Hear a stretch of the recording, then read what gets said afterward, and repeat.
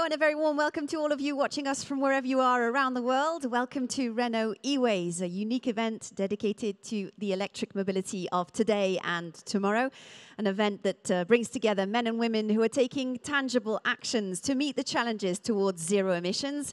We're here today in Hangar Y, which is an industrial building just outside of Paris in Meudon. And connected with us today from Rotterdam, Netherlands, Daan Roosegaarde. He is an artist, an innovator, and the founder of Studio Roosegaarde. Daan, can you hear us? How are you doing? Yeah, all good. Yeah. Fantastic. You seem like a good. You seem to be like in a good venue. Yeah, the place is absolutely amazing. And here, the first electric Zeppelin flight took place in 1884. So it's a very symbolic place for electric energy. It's absolutely amazing. So Daan, as the name suggests, Renault E-Ways aims to explore and open up to new ways of thinking, smart and positive mobility solutions, new ways of driving, of course, new ways of designing and pairing city mobility and sustainability, of course, and cities, mobility, sustainability, a matter of design, is the title of our talk today. So first up, Daan, for you, what place does the car hold in tomorrow's city? Oh, the car is a space, is in a way your own bubble, your own space that keeps you safe, that in a way takes care of you, that moves you around. So I think it becomes more and more sort of almost like a second skin in a way that you can use whenever you want, that maybe you don't even own it, but you more share it. And I'm really interested in not just the object itself, although it's beautiful, but also the connectivity with the rest of the city and the rest of the landscape. As the car is becoming smarter and smarter, what about the rest of the world? What about the highway? So from your point of view, what are the best solutions to improve, Daan, ways of driving? What part can design play in road safety, for example?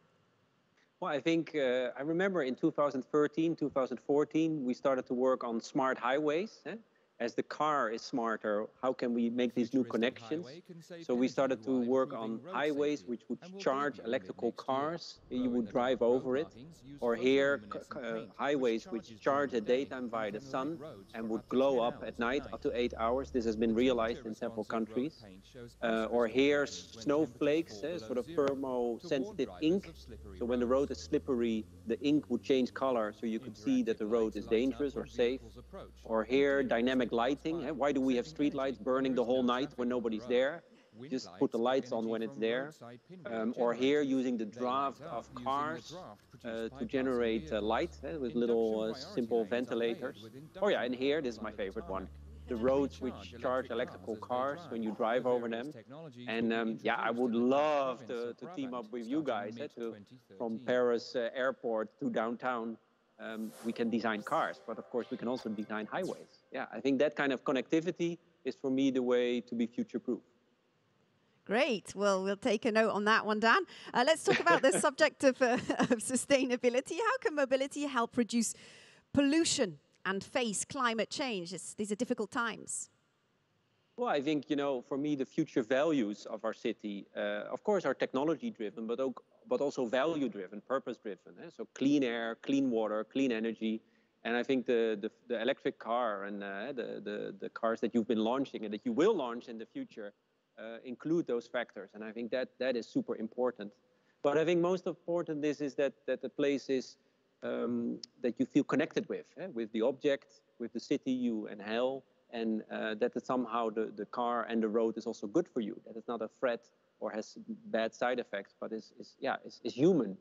And I think the role of design is to make those kind of bold proposals, team up with people, experts from the industry like you, and then make it happen. Yeah.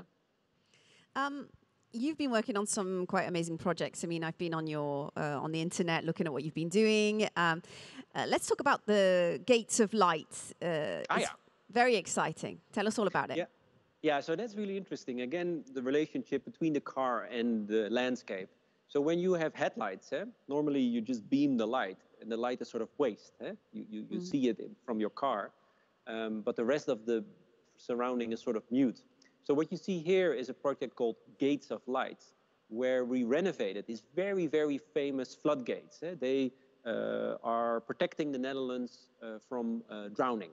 So these are very famous on a very famous dike. basically, this is our Eiffel Tower. So this is how you should envision it. Yeah. And we got a chance to renovate and make them more iconic.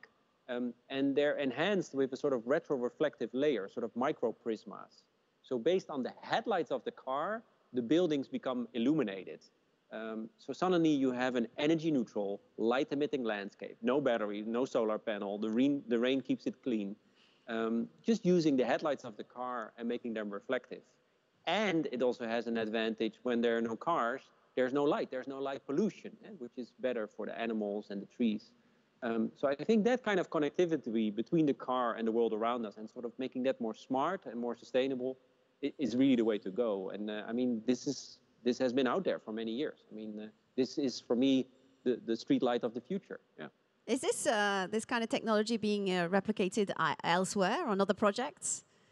Yeah, I think it's innovation. So in the beginning, people are always a bit, is it allowed? Is it possible? Yeah. And once you've finally done it, everybody says, that's a good idea. Why are you not doing it everywhere? So that innovation is also, people have to get used to new ideas, and that's okay. So yeah, it's inspired by the wing of the butterfly, which doesn't use a toxic pigment, but is actually reflective.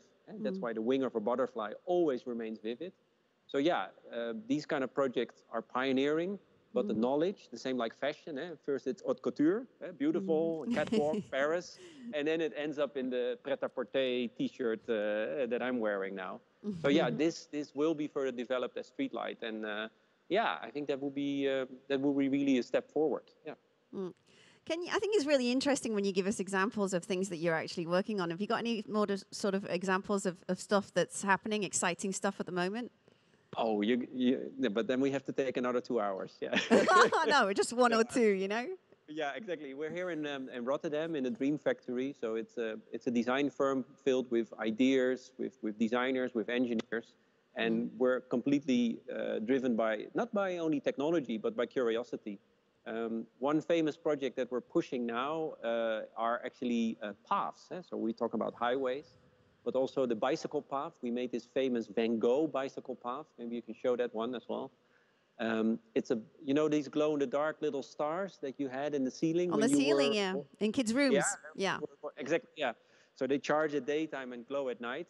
And we made this famous bicycle path which charge at daytime and glows at night. Maybe you can show the images on the screen. Right. Yeah, here. Yeah, and this is an area where Van Gogh actually lived and worked. So he walked these grounds in 1883. Before and after this, he went to your country, to France, and made the famous Starry Night. So this was to celebrate his 125th anniversary, appreciate history, but it's also a statement about future green energy. So we're applying this larger scale for highways, for paths. So you'll see more of these kind of urban stories, urban landscape. Really trying to I think if you push practical thinking to an extreme, it becomes poetry. Yeah. and I think that's what we have in common. It's craftsmanship, it's engineering, but there also needs to be a story, something that you really care about, that you get excited about, that you're curious about. And I feel that that's my job, or that's our job. Yeah. Where can we see the Van Gogh Park? Where is it exactly? It's in Eindhoven, so it's like an hour and a half from Amsterdam, and it's public space. You don't have to buy a ticket. It's open for every night, and it really becomes a hotspot for teenagers, like a first date, apparently. Yeah. So you first go to cinema, and then you take a stroll, and you do what you do on a first date. I don't know, but so it's really beautiful to create these places of connectivity. And I think when we talk about mobility, yes, the car is really important, and green and full electric, absolutely, and the hybrid.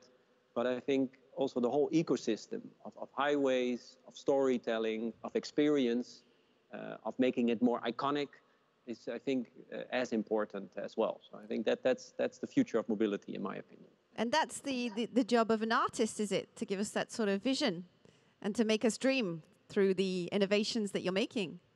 Well, I mean, I start the project and I end them. In the meantime, of course, I'm surrounded by people who are way smarter than me, and that's a good thing. That I cherish that. So yeah, I mean, my job is to, you know, if we cannot imagine the future, we won't get there, right?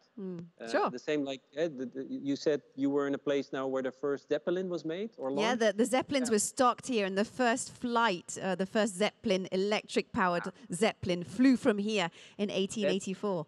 So I mean, that's amazing. So we first have to imagine the future, and only then we can construct it and engineer it. So yeah, so I see it as my job to trigger that curiosity, and then team up with some good people and make it happen. You know. So like art is a trigger. It's like inspiring science.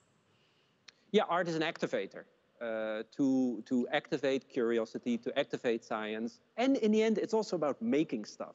Like the car you have on your right there. It's about showing and look, it can be done.